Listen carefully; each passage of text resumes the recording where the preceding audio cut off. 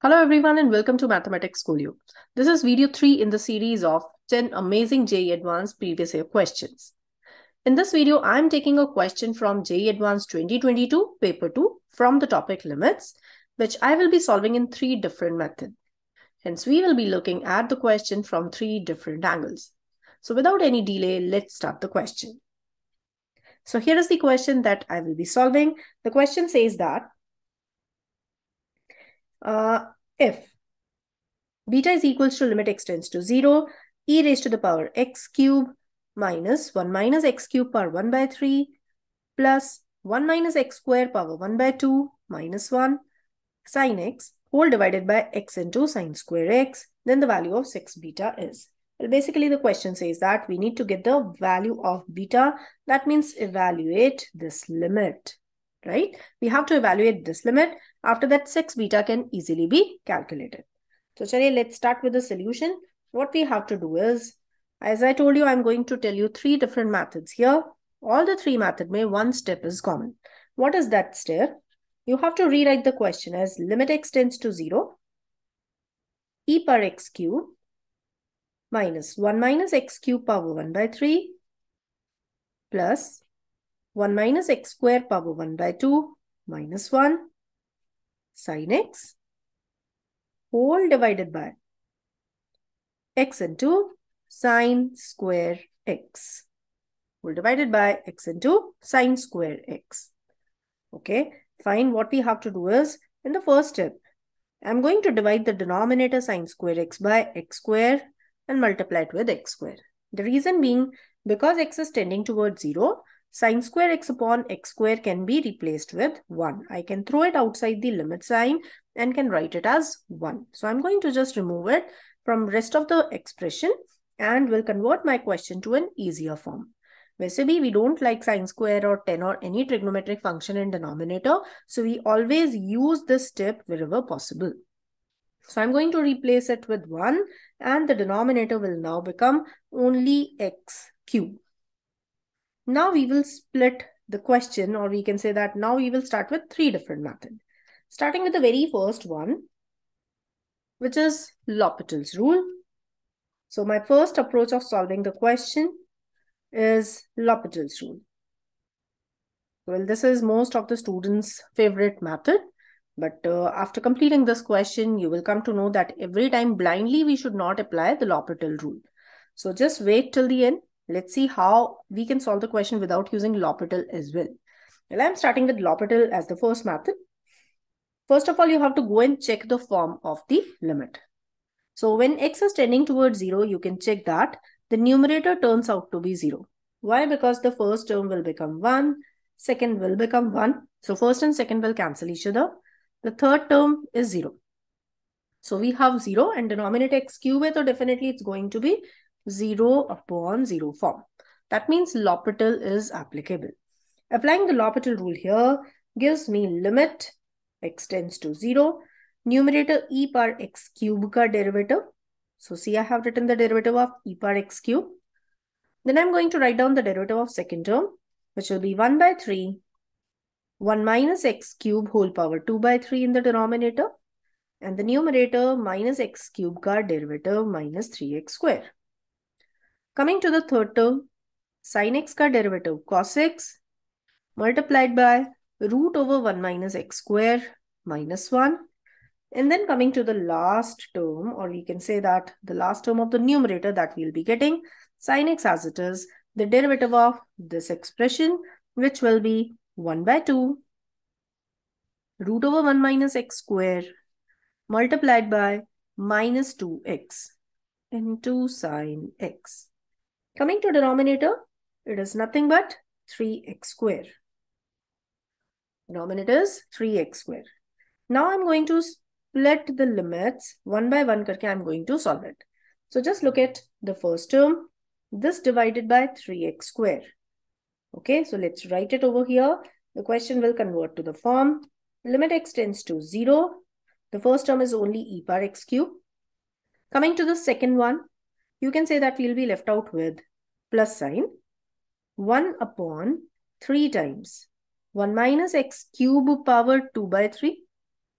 Then coming to the third term, we have cos x and this one. So I'm going to rewrite it as cos x. 1 minus x square. That means I'm just rationalizing this term, which will give me 1 minus x square minus 1. Denominator, root over 1 minus x square plus 1 multiplied by 3x square.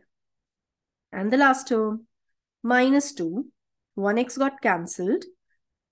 Sin x divided by 3x. And here we have 2 root over 1 minus x square. After splitting each of these terms, you can see that we can now write down the limit as first term 1, second term plus 1 by 3. Coming to the third term, so you can see that this 1 and x square will get cancelled. Putting x equals to 0 will make cos x 1. This term will convert to 2 and we'll get a negative sign in the numerator. So we will be getting minus 1 by 6 over here. Coming to the last term, sin x upon x. This limit is 1. So we are just left out with 1 by 3 with a negative sign. 1 by 3 got cancelled. The value of the limit is 5 by 6, which is nothing but beta. And this implies, as the question says, we need to calculate 6 beta. So 6 beta turns out to be 5. This is the answer for the question.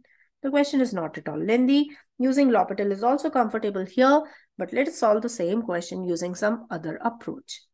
I'm going to solve the question now using method 2. For method 2, I'll be going by series expansion. Method 2 में we will be using the series expansion, especially the series expansion of e power x and sin x, which are involved in the question. So chaliye, let's start with the question using series expansion. So I'm using here series expansion method. What is that method? According to that, beta is nothing but limit x tends to 0. E power x cube. So e power x cube ka expansion I'm writing 1 plus x cube upon 1 factorial plus x cube ka square upon 2 factorial and so on. Coming to the next term that we have is 1 minus x cube power 1 by 3. So binomial series expansion will be used here. 1 minus 1 by 3 into x cube. Then we have plus 1 by 3 into 1 by 3 minus 1 upon 2 factorial x cube ka square, which ultimately gives me 1 by 9 x power 6 and so on till infinity. Coming to the third term, so writing the third term, so let us do one thing. Upon x cube we have, as you remember, I told you that one common step is there for all the three methods. And in that common step, we made the denominator x cube. So I'm writing x cube here. But two more terms of the numerator are there. Now I'll be writing those two. So we have plus 1 factor sin x. So sin x ka expansion I'm writing x minus x cube by 3 factorial plus x power 5 upon 5 factorial and so on multiplied by root over 1 minus x square minus 1. So I'm going to expand again binomially 1 minus x square power 1 by 2. So it will become 1 minus 1 by 2 x square. Then we have the next term half, that is 1 by 2 into 1 by 2 minus 1 upon 2 factorial, which ultimately gives us minus 1 upon 8 x power 4 and so on till infinity. Whole divided by x cube. And one more thing, in the numerator, we do have 1 minus x square power 1 by 2 minus 1. So that minus 1 I'm writing here. Now you can see that this one and this one will get cancelled. I'm going to handle the whole question as limit of this expression plus limit of this expression. If both are finite, we don't have any issues. We can add them together and get the final answer. So let us proceed and write this is equals to limit x tends to 0. Coming to this first wala term, here 1 and 1 will cancel each other. I'm going to club all the terms of x cube together because denominator is x cube. Any term of degree more than 3 in the numerator will tend towards 0 as x is going towards 0. So I'm not worried about higher degrees of x. I'll just be concentrating on the coefficient of x cube. So coefficient of x cube, what we are getting is 1 plus 1 by 3 x cube, and so on. And so on, you can say that what we are getting is x power 6 ka term. So I'm just writing its coefficient as sum a x power 6 and so on, divided by x cube. Similarly, coming to the second wala expression. In this expression, again, I'm interested only in clubbing the terms of x cube together. So all the terms of x cube together. So I'll be getting x cube ka term 1 because of the product of these two. So let's write here, we will be getting it as minus 1 by 2. Any other approach or any other term that we'll be getting for x cube? So no, because now if x multiplied by x power 4, it will become x power 5. Here we have x cube, but no constant term in the second factor. So we are not going to get x cube once again. So that's it. This is the coefficient of x cube. After that, maybe some coefficient of x power 5 we will be getting, and so on. Whole divided by x cube. Now, since x is tending towards 0, as I told you, my answer will turn out to be 1 plus 1 by 3 from here, because rest of the terms are going towards 0. Coming to the second one, only minus half will be left out. Here again, my answer becomes 1 minus 1 by 6, that is 5 by 6. This is nothing but beta. The answer that is to be given is 6 beta, which is equals to 5. So here is the answer. We have used here the method of series expansion to get the answer. So now let us go to method number 3. Here I'm going to connect this question with the standard limits that we already know. What is that limit, or what is that approach of solving the question? Now let us see. So coming to method number 3. Method number 3 is connecting it with standard limits. Connecting with whatever you have learned. As I told you in the previous video also, whatever you're learning, keep trying to connect it with the questions that you solve. So connecting it with standard limits. Standard limits. What standard limits we are talking about here? I'm talking about the standard limits. Let me just show you. 1. Limit x tends to 0. E power x minus 1 upon x is 1. Second, the limit that I will be using here is going to be limit x tends to a, x power n minus a power n upon x minus a is n into a power n minus 1. And third is limit x tends to 0, sin x upon x, that we were using in the previous two method as well. I'm just going to make use of these small standard limits for solving my question. So again, let us see how we can handle the question alternatively. So third method I'm going to rewrite the question. Limit x tends to 0. This is e power x cube minus 1 minus x cube power 1 by 3 plus 1 minus x square power 1 by 2 minus 1 multiplied by sin x whole divided by x cube. So this was the question. After converting the denominator, this is the, we can say, the first step of each of the three methods. So now in the third method, what I'm going to do is just going to connect my question with these limits. Keeping in mind that e power x, whatever you're writing here, the same thing should be written here. Both of them must be same and they must tend towards 0. Okay.